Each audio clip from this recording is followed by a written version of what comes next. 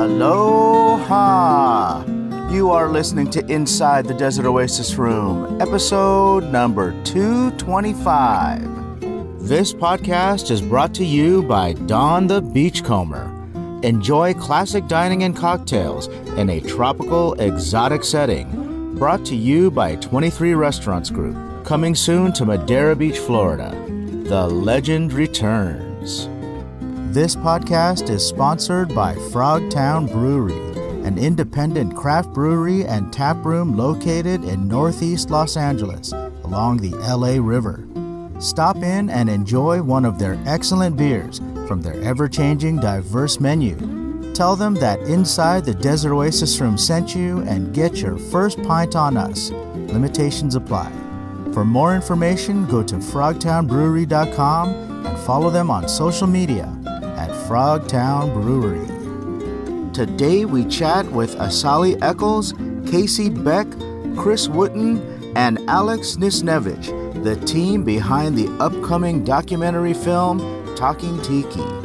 Learn about what's in store with this exciting film, what they've learned about the Tiki subculture on this journey, how it's changed who they are, and here's some behind-the-scenes information about when this film gets released.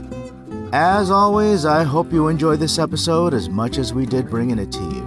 If you'd like to follow our adventures, check out our YouTube channel at youtube.com/PolynesianPop, where we chronicle events, bars, travel spots, cocktail tutorials, and more. And if you enjoy this podcast, please consider becoming a patron at patreon.com/PolynesianPop, where membership grants you early access to podcasts and videos, front-of-the-line privileges to new merch releases, as well as exclusive content, meetups, and screen credits. Alrighty, let's get into this. Grab yourself a cocktail and join us inside the Desert Oasis Room. And give it up for the team behind Talking Tiki.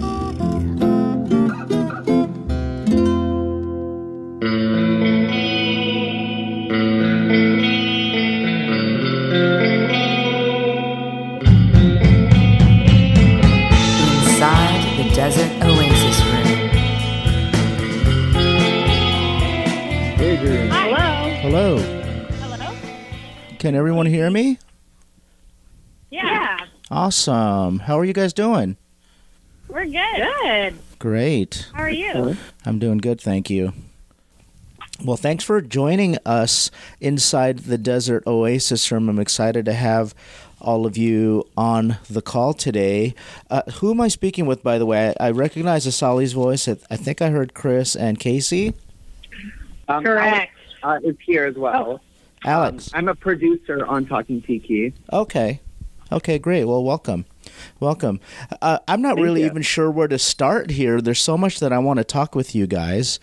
And perhaps maybe we could just go around the room and have people tell us, like, just do a quick intro and tell us a little bit about your background. Sounds good. Sure, why not? Hi, everybody. I'm Asali Echols, and I've been a documentary filmmaker for most of my career, really. And, you know, I lived in LA for a bit, then moved back to the Bay Area, worked on a ton of projects about all sorts of different topics, but I really love films that are sort of about people who are passionate about things, because I just think, you know, there's so much drudgery in the world. Why not focus on people who are doing something they really care about and finding creative ways to live in the world? And funnily enough, Tiki is one of those ways, I think. So very excited to be working on this film. And yeah, I'll bounce it to you, Casey. Sure. So I'm Casey, and with Asali, I'm a co-director on the film. And I've been working also in documentary pretty extensively for, like about 15 years.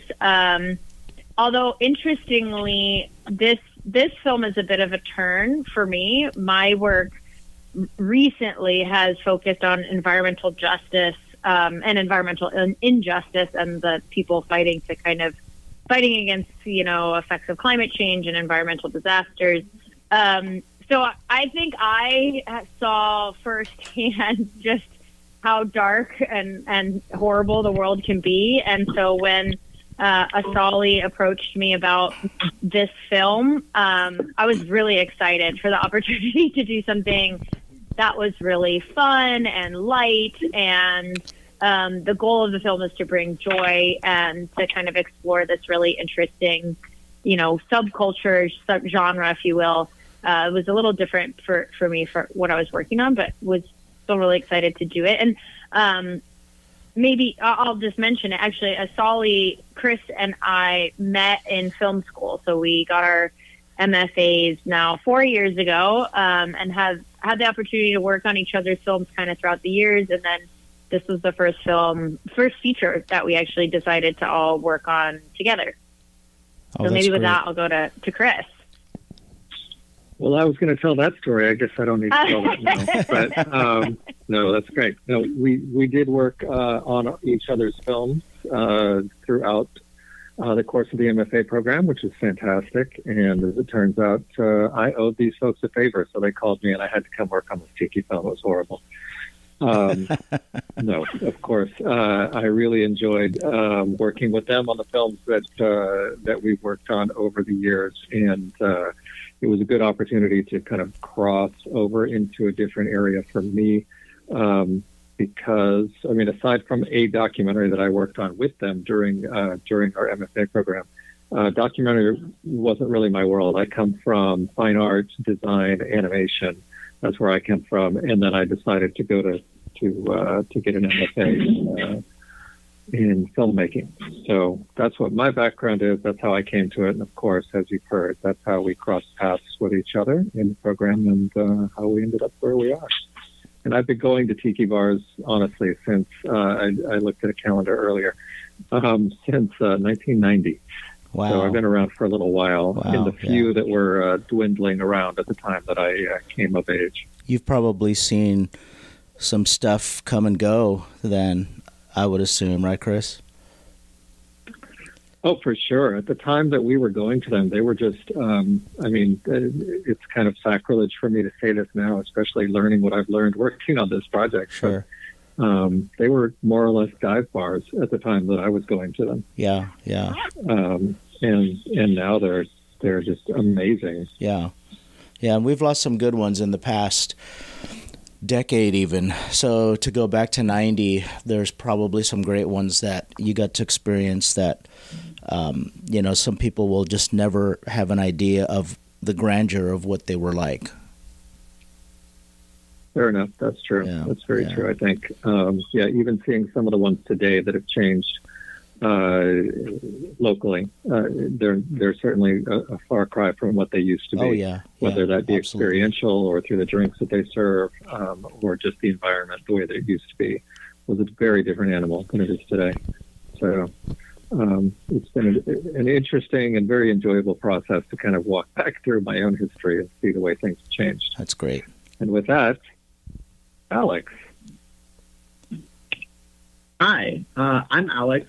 Of the team, I'm the one who has zero film background, but maybe the most Tiki background. I've been passionate about, Tiki bars, Tiki drinks for a long time. As an amateur bartender, I've been mixing tropical cocktails for a long time.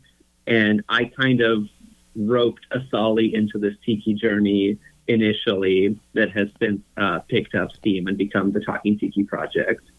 Awesome. I love that. Well, welcome, guys. Welcome to the podcast.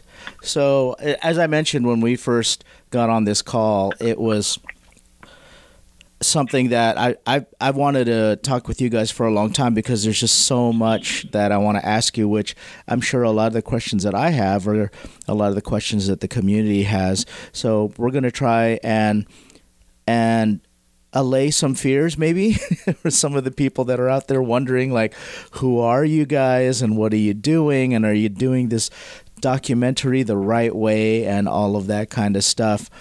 I want to start by asking, and Chris has already answered some of this, and I assume that Alex is a little bit also somebody that has a little bit of knowledge and background from the Tiki subculture.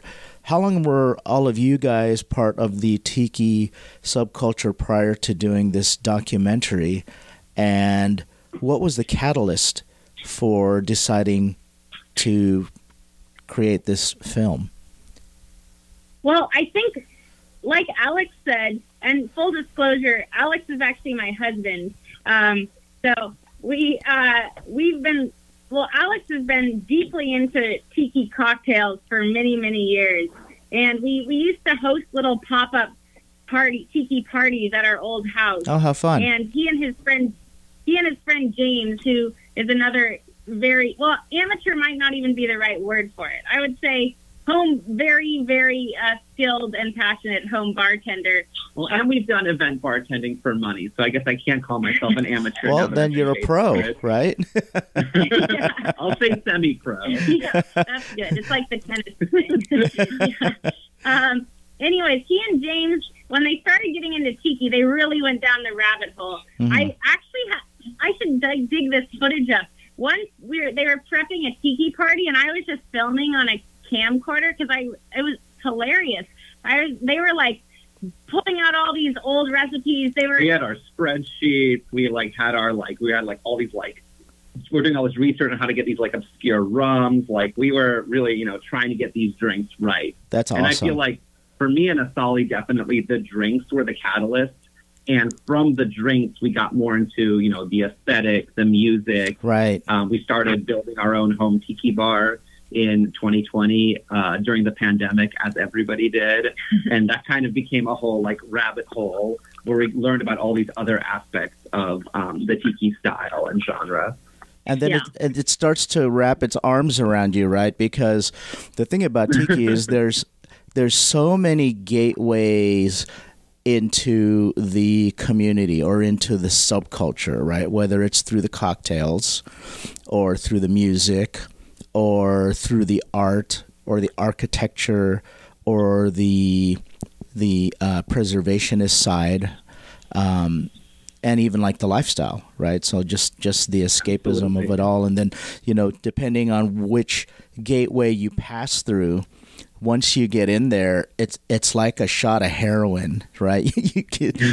you taste the drink, or you see a performer, or you walk into someone's home tiki bar, and you get hooked. I mean, it's there's so much to it that's appealing. Absolutely, yes. And I mean, I think what's cool for for me is finding these other avenues. I'm a very visual person, Mm-hmm. so from the drinks, it quickly jumped to the style. And I mean, oh my gosh, you can just go down that rabbit hole for the rest of your life. Oh, yeah. And, well, I'm well on my way, but nothing wrong with that. Yeah, not at all. Not at all. I know you guys have been interviewing a lot of people already, artists, bartenders, enthusiasts, musicians. Have you interviewed musicians already?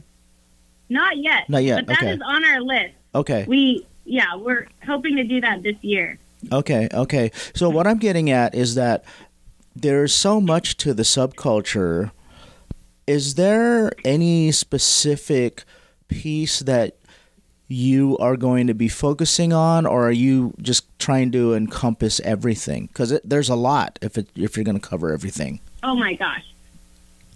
Yeah, I mean, I'll just say a quick thing, and then I'll let Casey or Chris speak to this. But I mean, one thing we've been talking about lately is, there's just way too much for one documentary. Yeah, 100%. Of course, there's already been tiki documentaries, which are fantastic, that cover other aspects of this. But we were like, this should be a series. This could be a 12-part series with 1 hour focusing on each aspect of the subculture. We aren't probably in the position to do that right now. So what our film really, as we've done our interviews and sort of explored the subject, we're really interested in sort of the current tiki moment. So Got it.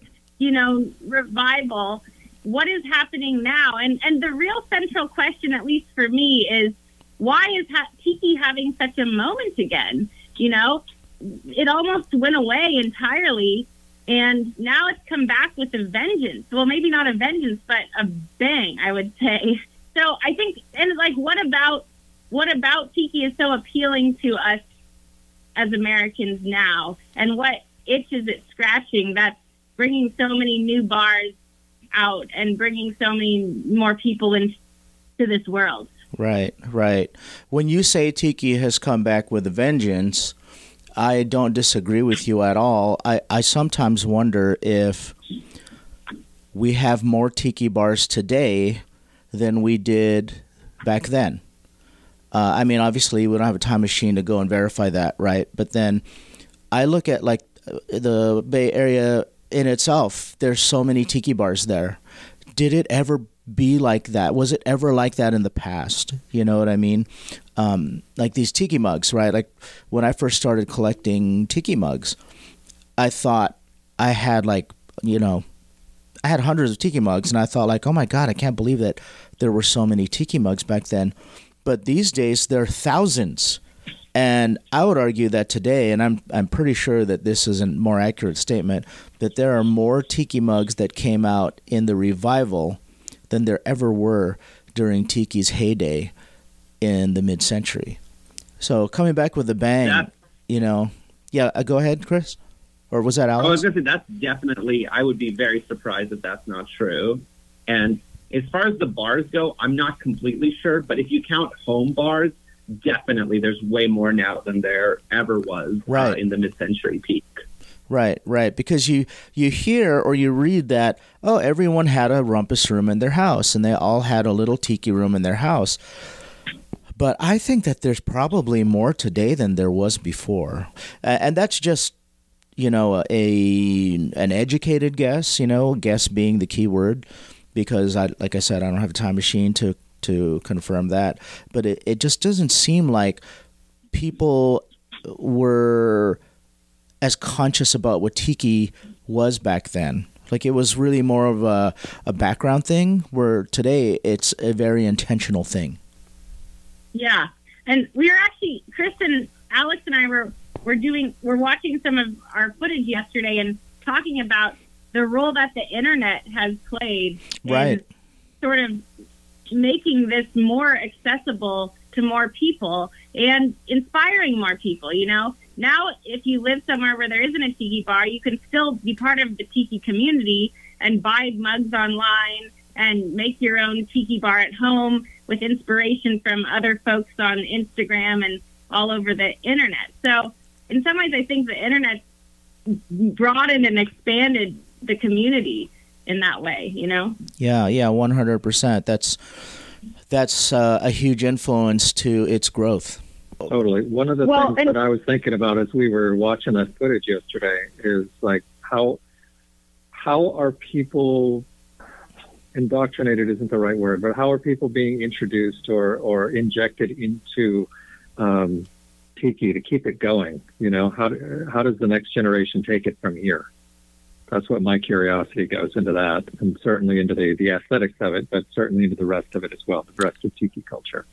Right. Well, going back to what you guys were talking about, filming and documenting what's happening in the world of Tiki today, you know that's all going to change in a couple of years, because it changes every couple of years, right? The bars change, the people change, the drinks evolve or devolve.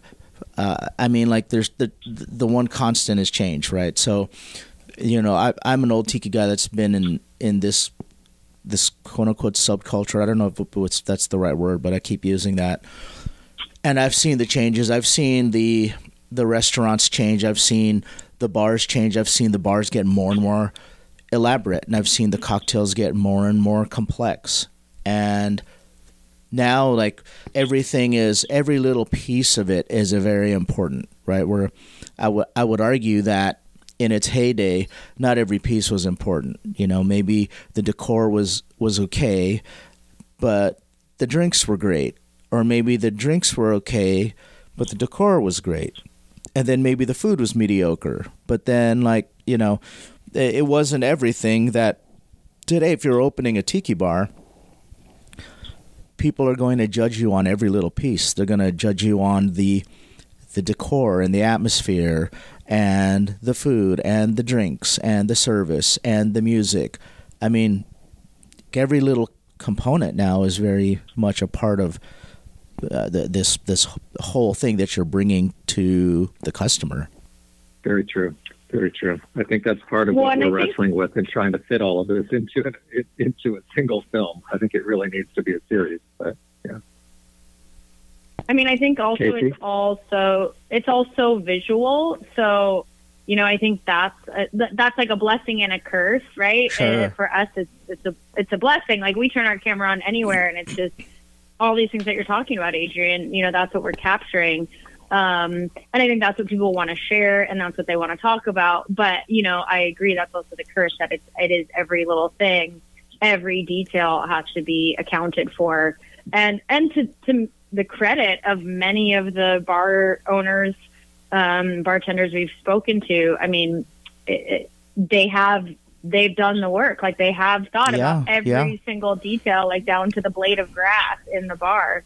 Which I think is also a kind of new phenomenon of just, you know, being so like thoughtful and deep and about everything in the space. And the thing is that these days, because we're so conscious of all of those little details, when a place opens up that didn't do their homework, we notice that too, right? We notice when they're missing on a lot of pieces. So, yeah. To that end, I'm curious, like, you know, with this documentary, there's so much you guys are trying to cover, and I don't even know if this is a valid question, but I'm going to ask it anyway. The core intention of what you wanted to capture, and I don't know if you even knew that yet, but is everything going to plan, or are you guys finding like, oh my God, we wanted to start by covering this, but we need to start covering all of this other stuff as well? Like, what surprised you guys so far? That's a lot. I think what has surprised me, is just the number of these locales that exist. I mean, just across the nation. I think what's surprising is that every time we talk to someone, they recommend another bar, right, or another conference, or another pop-up, or another, you know, Tiki week, and so I think that, you know, that has ballooned the project beyond what we probably originally reckoned for. Right. You know, I think it started more as an idea about the original Tiki Renaissance in the 90s. And the work that you and Sven and Beach Bum Barry did to, you know, and many other people, to actually make this genre into something that was recognizable and defined and people knew of in the 90s. And then in starting to talk to people who were part of that, we realized, like, okay, that was actually just the beginning. It started there, but where it has gone to from there is into this totally different place. And there are these questions today that people are grappling with that were not kind of on the agenda in the 90s. Sure. And I think that has been an interesting surprise and something that we as filmmakers have also had to think about. And, okay, how are we going to incorporate these discussions and what people are talking about? And I think, to be honest, like, these are questions that are coming from the community. So these are things that people are talking to us about, you know, when we reach out to them. And so that's kind of something that we hope the film reflects some of the discussions that are happening within the people who are truly dedicating their lives to the genre as bartenders or bar owners, or, you know, what have you, even just hardcore connoisseurs, right? The folks who are going to Tiki Oasis and the other conferences are also part of that conversation. Right.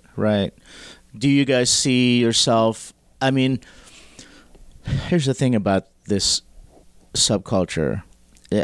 I mentioned that it's always changing. Like, at what point do you say, okay, I think we've got enough, Because, like, let's just say you record all of the pieces that you want to record, but then something changes, right? A restaurant closes or a new one opens, and you have to decide, like, do we want to include that? Like, at what point do you decide, okay, this is where we're going to stop documenting, and then we're going to create something from this? Have you discussed that yet?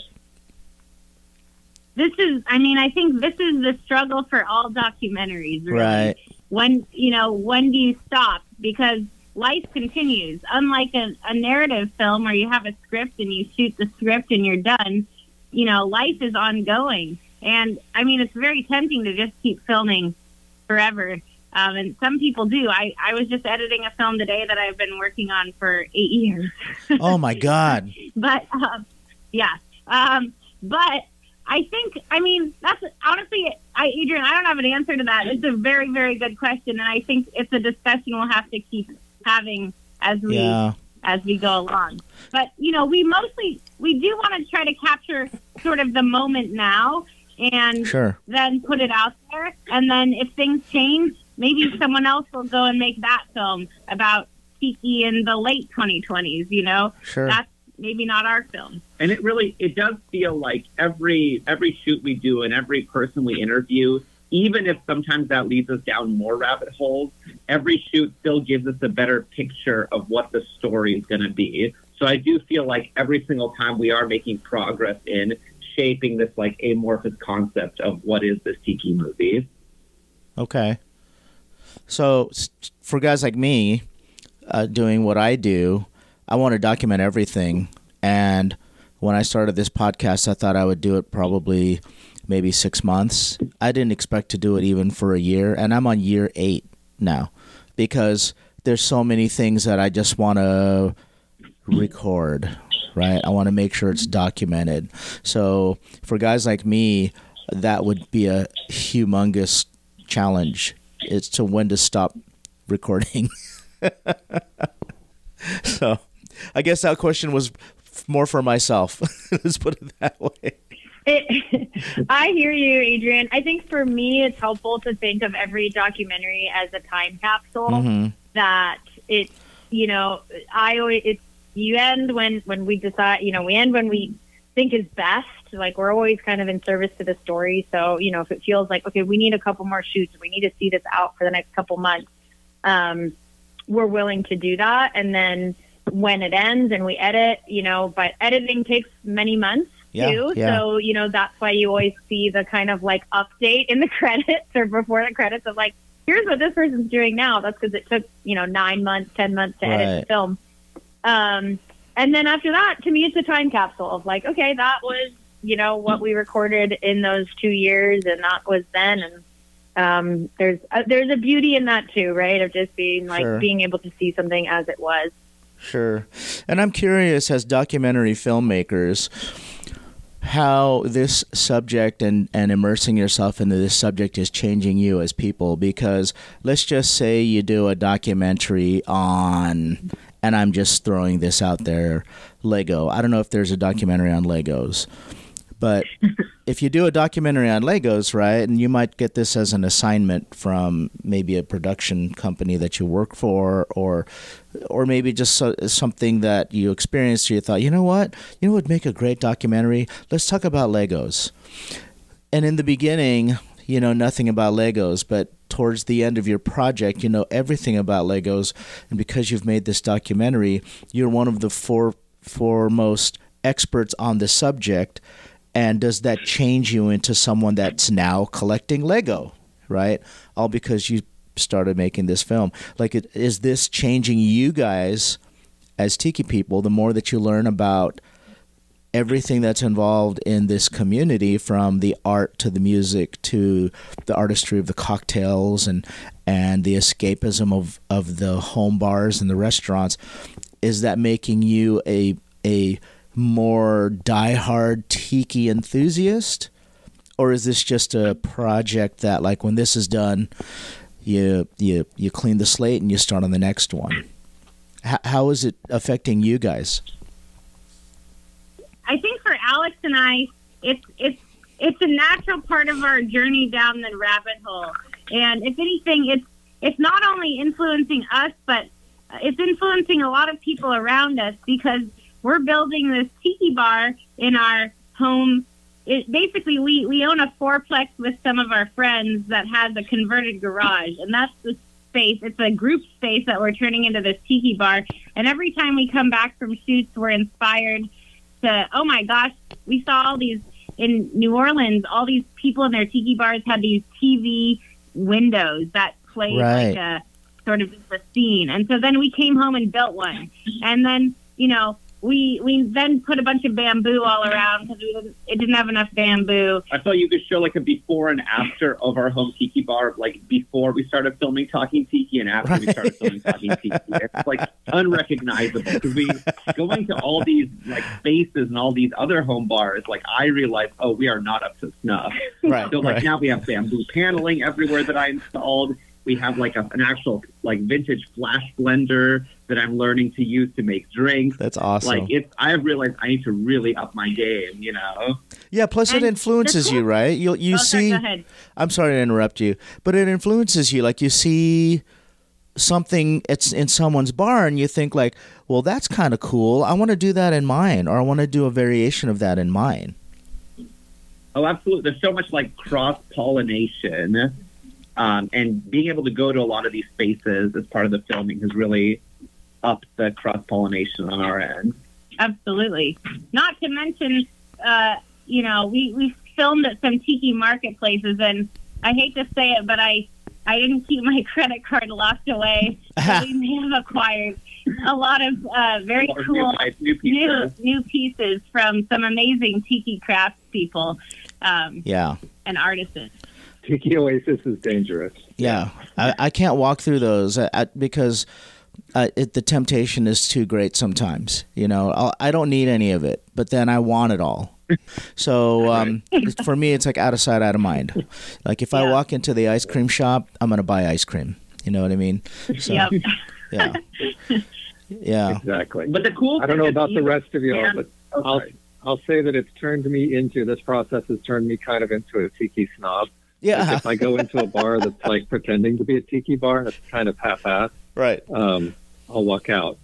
And this is what I mean when I mentioned earlier that we notice when people haven't done their homework, right? We notice when, oh, there's this new tiki bar that came out, but the cocktails aren't up to snuff and they're playing hip hop music, and we notice that's like, oh, I think they just want to capitalize on this tiki thing. Right. Right. You know, we know better. And I always say too that the tiki community are the toughest people to satisfy when it comes to opening a new bar. If you want to save yourself a bunch of headaches, open a Thai restaurant and just serve good food, and you'll get your 5 stars on Yelp. You open a tiki bar, man, you got to make sure every little detail is right, because they'll find it. They'll find what's missing. Yeah. Well, I feel like the big difference to me between Tiki today and mid-century Tiki is that the fans are so much more discerning. Sure.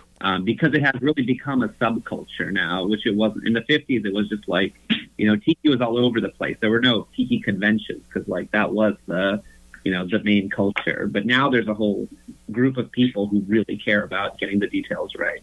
Right. 100%. And I know that they're looking forward to seeing your documentary because of how passionate they are, but at the same time, it's the same kind of standard that all of these spots have to live up to, right? Them wanting to make sure that you guys are doing everything right, you're covering all the right things and talking to all the right people, right? That's an interesting point. I mean, yeah, I do think we want to get it right. Absolutely. But, you know, I think there's no right way to do it because it's so big. And that's why I'm so glad that the Don the Beachcomber documentary has already been made, because that's, you know, now we don't have to get too deep into that history. That film exists. Right. You know, and I hope a bunch of other tiki filmmakers come along and fill in the gaps, because we absolutely can't do everything, right? Yeah. So, yeah. Yeah, 100%. Along that line, let me ask you this, because I'm sure people are going to say to me or even put it in the comments, why didn't you ask about the Kickstarter? So let's talk about the Kickstarter. First of all, I want to congratulate you guys in hitting your goal. So congratulations. That must have been an awesome feeling. And the question that I'm going to ask you guys, and I'm going to ask this on behalf of the community because I know they're going to ask me, is how are you guys going to use the money from the Kickstarter? Where's all the money going to go? Well, I'll say right away, actually in 10 days, Chris and I are flying to Salt Lake City. Oh, great. To film the closing day party of Acme Bar Co., which is Sam Miller's bar, which is becoming a tropical bar in Salt Lake. I don't know if the name is public yet, but very soon it will be. So first things off, like right off the bat, is production. I mean, we were entirely self-funded, and so to be able to, not have to worry about like how expensive the ticket is. Like, if it's like $300, when it was us paying, it's like, okay, is it like $300? Okay, I'm willing to do that. But if it's $500, like, oh no, maybe we can't do it this weekend. But to be like, oh, we have to be there this weekend. Let's go. Let's buy the ticket, right? Mm-hmm. So I think that freedom is really nice, just to be able to do what we need to do in order to make the film happen. And then after that, we're going to be moving after we finish production, which will, so several more shoots this spring and summer. And then we'll be moving into post, actually kind of simultaneously, because to answer your earlier question, another way to answer your earlier question about when is the film done, in part, we have to see what we have to know what more we need. 100%, so we're actually starting to edit as we continue production. Right. So I'll make a couple of comments to that. Number one, I want to shout out Sam Miller because for those who are not familiar with Sam's background, Sam ran the bar for Chef Morimoto at Morimoto's in Waikiki. And for those that are not familiar with Chef Morimoto, you can look him up. He was an Iron Chef. And so great restaurant, great food. And from there, he went to the Bay Area and he ran Zombie Village for a little bit. So he was at Zombie Village before he ended up going over to Salt Lake City and doing his own thing. So shout out to Sam, and Sam and I are fraternity brothers as well. So so he's one of my guys. And then the second thing that I wanted to add to that is for all of our listeners out there who have seen what happened with the Dawn documentary, which is not unusual, there's every intention of ending this film and this process and getting it out to you guys as quickly as possible when it feels right. But there are things that happen in the background that sometimes hamper that. So I'm putting this disclosure out here for you guys so that if it doesn't get out there as quickly as you say that it will, it's not that you don't have the intention of that. It's just that sometimes there are things that are out of your hands, and maybe you do need to go back and add some more to it because you look at the footage and say, you know what, we're missing something on this piece, and we really should include that in the film. Or once you get that in the film and you get everything edited, however many revisions you go through, which takes time in itself as well.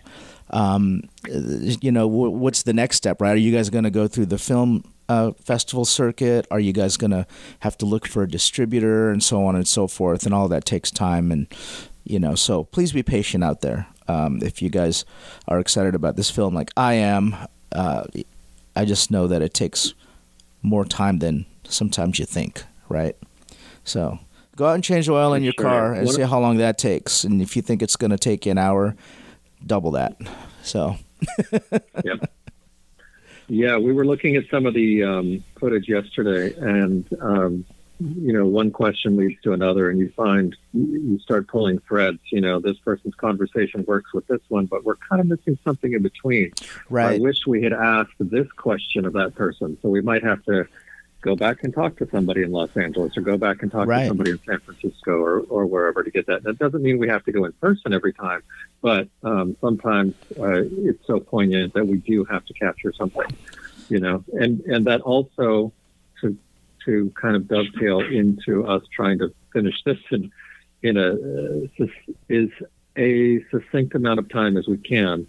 We're trying to take a look at what we have so that we can figure out what questions do we need to be asking. Up until this point, we did a lot of kind of wandering and accepting, kind of being open to what's out there and absorbing everything in the Tiki world. And then that helps inform us as to what we need to do next. And that's kind of where we're at now as we start looking at it, figuring out how to ask a more pointed question. What's more relevant to you guys who are living it every day, and to the folks who are new to it, and what's going to be interesting also to the general populace.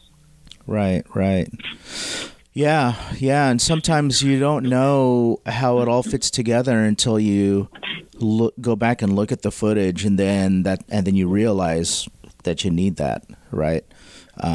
Like with the Dawn doc, there were some things that they wanted to go back and film with me, and so there are segments with me in that film where I'm wearing different shirts and I'm in a different room because they had to come back to me a few months later to film some more stuff, right?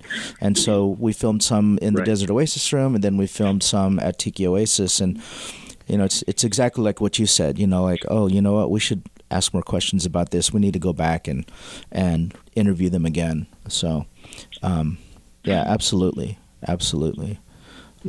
We enjoyed shooting your experience on that Wednesday at CCT, by the way. Oh, yeah, that was great. You guys are such pros. I swear, we went in there, wham, bam, and got it all done, right? Knocked it all out. That was great. Yeah, that was a really touching moment, having you at that corner of the bar where kind of everything's happening, right? And then having you ring the bell and see everybody react to it. It's just so perfect for that community. Yeah, it's considered a huge honor to ring that bell, so I'm extremely protective of it. So I don't know if I told you the story there, but with good reason. Yeah. I don't know if I told you the story there, but I'll share the story here for the benefit of the podcast. I was hospitalized last summer with a pulmonary embolism, and I was in the hospital for 5 days. And when I was in the ER and the nurse said, we're going to admit you and you're going to be here for the rest of the week, I thought, oh no, who's going to ring the bell? And so I texted the Buens and I said, hey, I'm in the ER. They told me I'm going to be here the rest of the week. So could you please assign the bell to Esteban? Because Esteban's one of the bartenders there. And of course they replied back, you're in the hospital for a week and you're worried about the bell. Why are you worried about the bell? Get well. And I said, no, you guys don't understand. If I don't ring the bell, and I'm there every Wednesday to ring that bell because I'm really protective of it.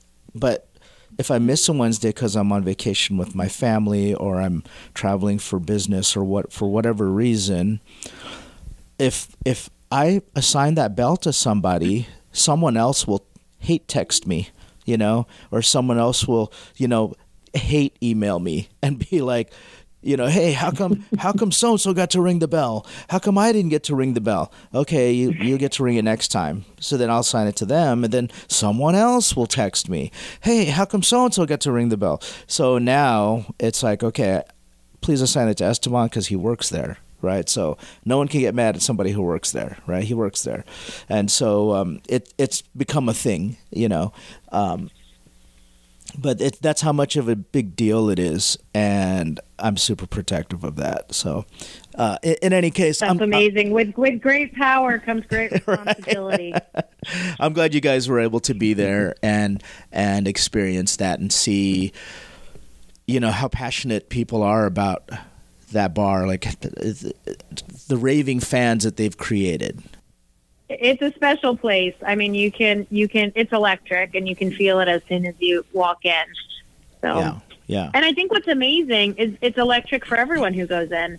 Whether it's their first time or their 500th time. It has that feeling, and I think that's something that exists, I would say, kind of across the Tiki genre, but it's particularly true at Tiki T. Yeah, it is. You feel it. You can't doubt it. when the people come in, I mean, certainly when we were there interviewing, of course, we feel the space, right? But then once the people are there and it comes to life, there's so much going on, so much generally good feelings and so much electricity, as Casey said. It's amazing. Right, 100%. And just to reiterate, like how much pros you guys are. You know, people have filmed in that bar a few times, and I think I mentioned to you guys when we were there that we're reassembling that whole bar 5 minutes before opening, and rushing, and you guys were done with an hour to spare. And I was like, there's plenty of time. Don't put your gear away yet in case you want to record more, So, you guys came in and knocked it out and with plenty of time to spare. And you guys blended right in there with the crowd during the toast. So, yeah, I don't think... It was a good crowd. Yeah, I don't think people even knew you guys were there. Good crowd. So, yeah, so that was awesome. Well, I appreciate that, Adrian. Yeah, I mean, I'll say, I think for me and for all of the team, I think we really understand the privilege of being documentary filmmakers, that, these are real people's lives. We have the pleasure of capturing, and I definitely none of us really ever takes that lightly, which is why I think it's such a joy and a pleasure to work with the other folks on this team, because, to be able to blend in, to be able to kind of capture as real as a scene as it can be. Of course, us being there always will change it. That's important to us, that we don't want to be the show. We don't want to be the stars. We want the people who are doing all the cool stuff out there in the world to be the ones who shine, and we just have the pleasure of filming it. That's awesome. That's a great perspective. Now, I got to get you guys in my bar. I'd love you guys to see the Desert Oasis room. Absolutely. And I'd love to make you talk, Adrian, but we're coming back down to LA in March, so let's talk about dates. Okay, we'll do that. We'll do that offline, and I'd love to get you in the bar and make you guys some cocktails, and maybe I'll have a few people over, and and we'll make a little thing out of it, and just have a good time. But I'm excited about your project. Congratulations on meeting your Kickstarter. Let's throw out for our audience where they can find you guys online, and the Kickstarter they can still donate to. Is that correct? So no, the Kickstarter is actually Kickstarter is very basically, once it's done, it's done. And oh, really? We're okay. very, very grateful we met our goal, and I mean, huge thanks to all those folks who generously contributed. We were honestly floored and amazed by the generosity that we received. So the Kickstarter is done, but we are fiscally sponsored through a nonprofit. So if you want to make a tax-deductible donation, you can do so on our website, talkingtikifilm.com. And most of our updates are going to our Instagram, which is @TalkingTikiFilm. Okay, great. So we'll put all those links in the description for everybody to just go down there and click that if you would like to get more information on the film, or if you'd like to donate and help the film get funded, because we all want to see this film get made. So, thank you. Well, yes, we appreciate your all your involvement and generosity towards us. I mean, I think Casey sort of alluded to this, but one of the things that's been amazing about this film is every person we interview, they are like, "Oh my gosh, here's 5 more people you need to talk to, and I'm connecting you right now. I'm going to send some emails." And so, I mean, it all started with just one interview with Jeff Berry, and then we were just like on this train that didn't stop, which was awesome. Right. I love that. Well, I'll do everything I can to help you guys. So just send me a note, and if there's anything that I can do to help with whatever the request is, I'll do the best that I can. So I'm here to help you guys. Thank you, Adrian, and we're so appreciative of the support, and we feel like we're talking to like Tiki royalty when we talk to you. You know, we're like, oh my gosh, like the fact that Adrian is like willing to help us and have us on the podcast, and like this is awesome. Oh, that's funny. You guys are feeding my ego. Well, that's very flattering. I appreciate the kind words. Thank you so much. Well, thanks for being on the podcast. We're going to go ahead and wrap up this episode of Inside the Desert Oasis Room. Follow our friends at Talking Tiki Film and the website talkingtikifilm.com if you guys want to make a donation and help them get this film done. If you guys want to follow our adventures, we also have a YouTube channel, youtube.com/PolynesianPop. And if you'd like to listen to our podcast archive, check it out at the website desertoasisroom.com. Thanks again for joining us for another episode Inside the Desert Oasis Room. We'll see you on the next one. Cheers and aloha.